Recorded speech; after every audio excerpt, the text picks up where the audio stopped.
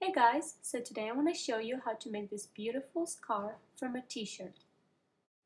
So all you need for this project, you need a t-shirt that you don't wear or just any t-shirt and scissors.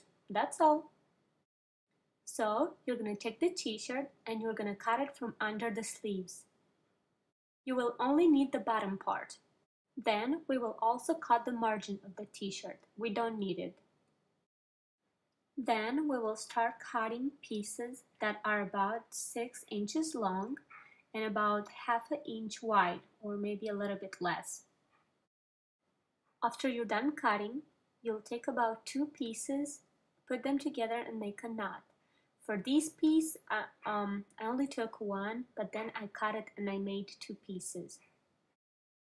So you just continue putting 2 pieces together and making a knot until you do all of them. And when you're done, that's how it should look. Then you'll start pulling each individual piece so it doesn't look like it's freshly cut.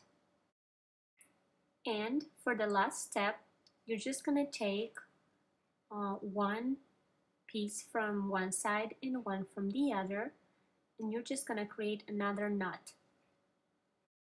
And keep doing this until you're done. And this will create this cute design.